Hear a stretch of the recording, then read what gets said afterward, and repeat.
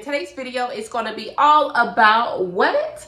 All about lace wigs and hair wigs and everything you need to know, whether it's good and bad. You got advantages and disadvantages, and I am going to go over which type I actually do prefer, and I will go over each and every single type of lace wig there is that I know, and just pretty much explain to you how they look, the quality of them, and what will actually fit best for you. So hopefully this video does help you on picking and choosing what kind of wig you like. I know there are a lot of new people who are getting into the different wigs, and this video is pretty much just going to help you, give you an explanation of what type of wig you are going for.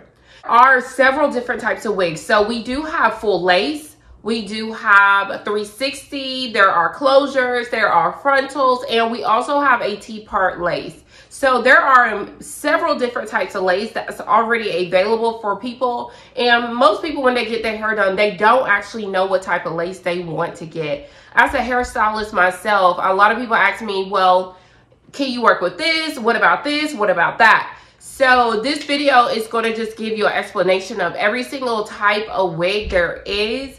It's really going to pretty much help you on picking and choosing on which style you're trying to achieve, what look you're trying to achieve, and just give you a breakdown of the different types of wig there are. So along with the different types of wigs there are different types of lace. So we do have transparent, we have brown, we have HD, and basically that's pretty much it. And it's basically known as Swiss lace. So I am going to start off with the different lace. So lace is very important. It's very important with the type of look you're trying to achieve. Now, it doesn't mean you can't pull off a look with that certain kind of lace. So the typical lace that everybody pretty much gets is transparent. Transparent is that kind of go-to lace, and it does work for mostly everyone. I'm not going to say it does work for everyone. Some people cannot get it right to blend and melt with their skin complexion, but you can make transparent lace work. There are many types of lace tint, makeup, and any kind of color perfector that can actually make your lace blend very well. You just got to have the time and the effort to actually get it to work. But HD will completely melt to your skin. HD is on the higher end because it is pretty much the best type of lace you can possibly get. HD will melt completely. You will not see it at all. It is a very thin kind of Swiss lace, and it is so thin where you do have to be careful or it will rip. Transparent is kind of pretty much underneath. Transparent is a thin Swiss lace. But with transparent and with certain complexions, you could possibly see it. It will kind of give you that ashy kind of look if you're not careful. Now, there's also a light brown lace. Light brown lace can pretty much blend with each complexion as well. Light brown lace is also a Swiss lace, but it does have a light brown kind of tint to it. It's sort of like a tan, but not too tan kind of color. There's also a brown lace, which we all know that is pretty much really dark, but not too dark. If you do have a browner skin complexion, it will blend. I actually wore brown lace before. As long as you got baby hairs, you can really pretty much make anything work. So, because I know with COVID going on, there was a lot of brown lace, and I have brown lace myself. So you can really make anything work if you put in that time, that effort, and you know all the different kind of tips and tricks and kind of strings you can pull together to make it work. I did go over the different kind of lace. Let's jump right into the different lace wigs. I am going to start off with the full lace wig. So full lace wigs is pretty much for like braided hairstyles that include different parting spaces, that natural look, because full lace wig is pretty much scalp throughout your head. Full lace wig does have lace at the top, the bottom, and on the sides. Sometimes it does have just a cap in the middle. But some of the times it doesn't. Sometimes it can be actual lace throughout. I never personally had a full lace wig before. They are typically on the higher side. They do cost a little bit more. But if you want to achieve that very natural look, full lace wigs is the best kind of a lace wig you could possibly get. Honestly, with full lace wigs, a lot of people are having in braids. If you want to have the braided hairstyles, cornrows all the way to the back. If you want to have like the different knotless braids people want to do with the full lace wigs. If you just want like the natural short curly and you just want to toss it here and there and just part it, you want to do 2 ponytails, full lace wigs is really good for that. So full lace wigs is the kind of wig you will need if you want to achieve different kind of hairstyles and part it in different kind of ways. But like I did say, it is on the higher range. It does cost a little bit more because there's more lace. The very next wig I am going to go over is the 360 lace wig. So 360 lace wig does have lace at the top and the bottom only. So it does basically seem like it does have 2 frontals. It has a frontal on the top and a frontal on the back. Typically, people want to actually pull it up, maybe in a high ponytail, a high bun, to achieve that kind of skin-like look at the bottom of their hair. A lot of people do wear 360 lace wigs. There are 360 frontals as well. Everyone who orders like a 360, they want to be able to put their hair up without having to have hair hanging down. So they do actually come with baby hairs on the 360 lace wigs. They do have the lace at the bottom where you can bleach the knots and pluck it however you feel like. I actually had a 360 lace wig before and it does achieve that look. If you want to go for a natural look in the back of your head, not just the front, 360 lace wigs does work pretty much. And 360 lace wigs aren't as expensive as people think. I actually feel like they are the same and about the average price of a regular lace wig. But most people do not know how to install a 360 lace wig. You will need someone else to put it on you unless you've just been doing hair forever and will be able to see the back of your head. You do have to have your hair molded down completely. Everything has to be braided down and all your hair is protected underneath for a 360 lace wig. The next wig, there is a frontal wig. So like the wig I do have on, and I will explain this wig a little later because it is laid. So I do have a frontal lace wig on. Frontal lace wigs is basically what everybody orders. Frontal lace wigs, they come in 13x4 as well as a 13x6 frontal lace wigs.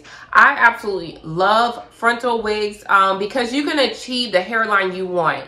And you may have a whole head of hair, that is okay, but it's a really good protective hairstyle if you don't want none of your hair out. I don't usually put my hair up. I basically always have my hair down. So I'm not really concerned about the back of my head. I don't really need it up. But if I do want to achieve a look that has hair to be up, I can always just sew down the back of my head. There's a comb at the bottom where it does hook to the back of your head as well. So you can still put your hair up if you choose to. But with frontal wigs, as you can see, you can achieve the hairline that you want with the wig. It does give you that skin-like effect. It does have parting space. And you can do a side part, middle part. You can put braids in the front, twists in the front. You can do basically whatever you want. But as far as everything from the middle all the way to the back, there's no lace back there. So the lace is only at the front of your hair. But if you can still achieve that half up, half down, you can achieve a braided front. You could achieve twists in the front. Now, the next type of wig are closure wigs. Now, if you are a beginner, I would suggest a closure wig at first. Closure wigs will definitely give you a feel of exactly how wigs are supposed to be. So closure wigs typically can come in 4x4, 5x5, 6x6, and they do have 7x7. But if you're first starting off closure wigs, you will probably just need that 4x4. So closure wigs are cheaper than most of the wigs because it doesn't have too much lace on the wig. It's just in the middle, and if you want to turn it to the side, you can. It does give you enough space where if you want a middle, a side, if you want to braid the middle, you can. It's not too many styles you can do with a closure wigs, but if you're just wanting to just have a different kind of look, a different kind of style, or something just to put on just to protect your hair, closure wigs are the ideal wig. They are very beginner friendly. You can pretty much do however you want. You can pluck it, you can bleach it. Now, you don't necessarily have to do the dramatic baby hairs and all of that on closure wigs. Closure wigs, you can just, honestly, you can just take it right out of the packaging and just part it and wear it. You don't really have to do too much to closure wigs. All closure wigs are pretty much beginner friendly, but frontal wigs are really where you want to customize your look. Closure wigs are less maintenance. You don't need too much to be. You don't need a lot of work to be doing with closure wigs, but you won't be able to have all the space on the side where you want to have that different kind of look, but you'll be able to protect your hair underneath. A lot of people, if they're trying to grow their edges back, closure wigs are really good for that because you can still work on your hairline as well as you wear that protective style. And closure wigs are a little bit cheaper than the rest, and they do make them in bobs. They do have it long. They do have it in different colors. You can still achieve curls and crimps and all of those kind of looks with closure wigs, but they do have just a smaller parting space. Wig in front of me, this is a body weight wig, and this is also a frontal wig. It does have a transparent lace. As you can see with transparent lace, like I did explain earlier, it does have more of that ashier look, but it will still blend with your complexion if you have some kind of tint on it or anything such as that.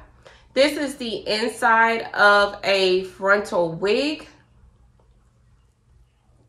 It does give you that parting space like you need to. This one does have a deep parting space, and this is the front of it. So you do have to customize it if you want to. It does have the knots, and you can just pluck it however you want. But this wig is extremely full, as you can see. And it does have the lace, and you can pretty much do however you want to do with frontal wigs. This is the bottom of frontal wigs. So it does have this little piece of lace, but you can't really do too much with it. So typically people just leave their hair down and just worry about the front of their hair. So again, this is a frontal lace wig. It does have the hairline, which you can customize yourself. It does have enough parting space in the inside where you can do a middle, a side, and everything else. And this is the frontal wig. This is just like the one I do have on, and you just customize your hairline however you want. And this is a body wave unit. The one I do have in is body wave as well, and I did just crimp it because I've been having it straight. And the wig I do have on now is from Luvme Hair. This is the body weight wig, and the lace is absolutely gorgeous on this wig. I did customize my own baby hairs, and I did want that kind of natural, dramatic look. So yeah, so that is why I love frontals, because you can get that kind of hairline if you want something too dramatic. And you can part it however you want to do it. And if I want a middle part today and a side part tomorrow and some braids in the front the next day, I can do that with this look. Now, this wig I have right here is a closure wig. This is the space on the closure wig. As you can see, this wig does have the combs on the side, and it does just have the closure in the middle. It does just have that enough space in the middle, so you can't really have like the hairline like I have on my head now. It just gives you enough room where you can just part it anywhere just within this space, and that's it. But like I did state, it is good if you want to manage your hair underneath, if you're just did a big chop and want to work on your hair, closure wigs are best to do that for transition. And that is basically it with all the different kind of wigs. And I didn't really go over T-part. So T-part wigs does just have the hairline and a line, and it is in the shape of a T. That's basically how you separate a T-part lace. T-part wigs are the cheapest of the lace because it barely has any lace on there. T-part lace wigs does have just a middle, and I do see that a lot of people have been having the part on, like the side part on T-part lace, but it just has enough in the middle. So if you pretty much just want one hairstyle, T-part lace will be best for that. I did go over all the different lace, all the advantages and disadvantages with all the lace. If you do like my hair, I will leave all of that down below as well. Again, this is Luvme Hair. It is the body wave. It is absolutely gorgeous. And did y'all not see this lace? So questions or any comments about the different lace, or need any help with picking out the lace, please leave that down below and try to help you with different kind of lace that is probably works best for you. And I do hope this video does help each and every one of you on picking and choosing what kind of lace is best for you. If you have a hairstyle in mind and still don't know what kind of lace is best for you, please leave it down below and I can try to help you.